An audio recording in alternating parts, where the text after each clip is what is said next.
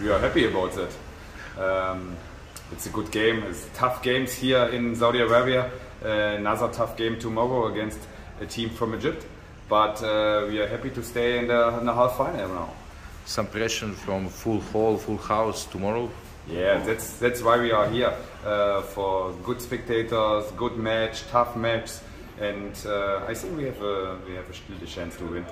And let's see at the semi-final. Yeah, that's tough. That's tough. Kielce against Barcelona is last year Champions League final. Really tough game with both two good teams. Okay, so not predictable. And any of matches, or who will play against Magdeburg?